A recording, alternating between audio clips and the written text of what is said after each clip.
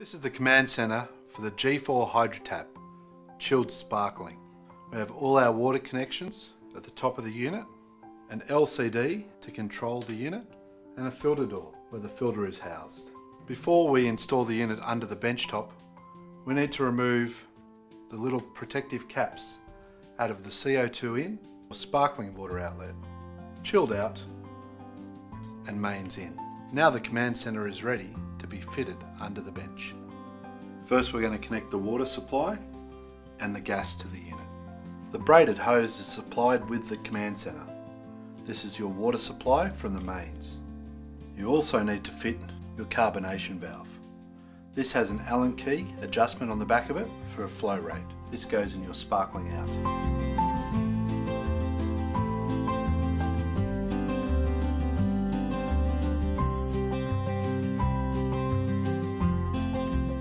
Now we'll move the HydroTap into the cupboard. The chilled sparkling HydroTap command center has now been positioned in the cupboard. Ventilation is required for the chilled sparkling unit. To the left of the unit we have over 50 millimeters of space, and also to the right of the unit. You may also see that we have a cutout in the floor of the cupboard. This is just so that we can get cool air circulating in the cupboard. With a sufficient space left in the cupboard, we can now finalise our water connection. Do the braided hose up finger tight and then give it another quarter to half turn with a shifting spanner. Once the water connection has been made, you need to connect the USB cable.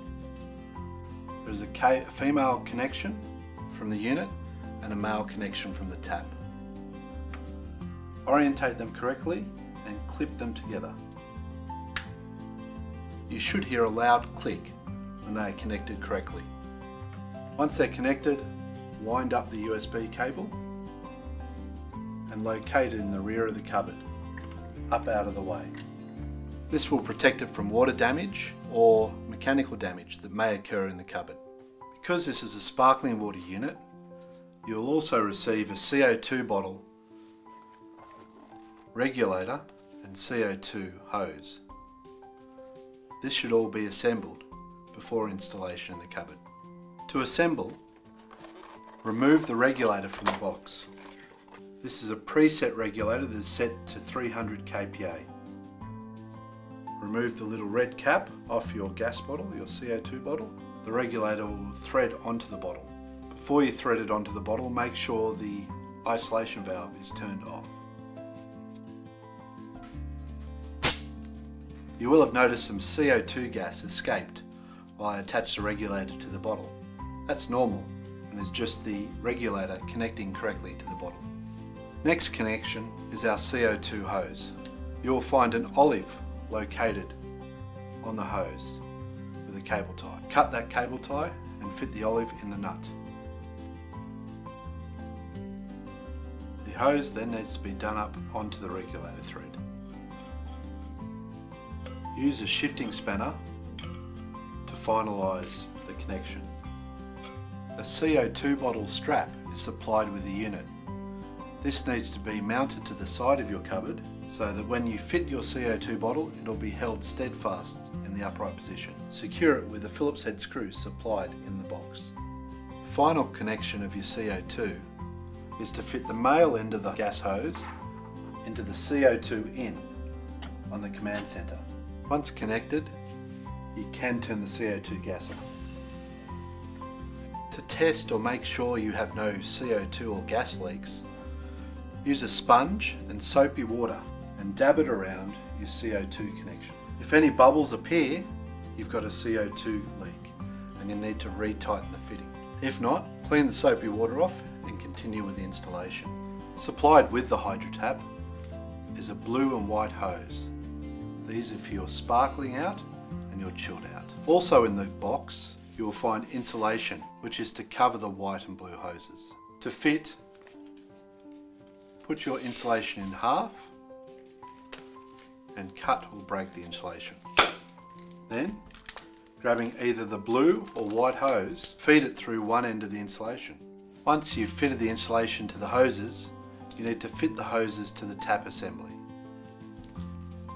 Once you've fitted the insulation to the hoses, you need to connect the hoses to the tap. Once you've fitted the hoses to the tap, you need to cut the hoses to length and then fit them to the HydroTap. Mark up the hoses so they have good fall from the tap to the unit, and then cut them. Plug the blue hose into the chilled out and the white hose into the carbonation valve, which is at the sparkling out. Next step, plug in the power supply, turn the water on, and then turn the power on. For newer models of the HydroTap, they come with an IEC electrical connection, which is found on the right hand side of the unit. Plug the cable in and turn the switch on. Once the power's turned on to your HydroTap, the first screen asks you which language would you like. I prefer English. Press next. It then asks you to do a CO2 purge. On the screen, press start. You will hear gas escape the tap. Wait for 10 seconds, then press stop. Press next.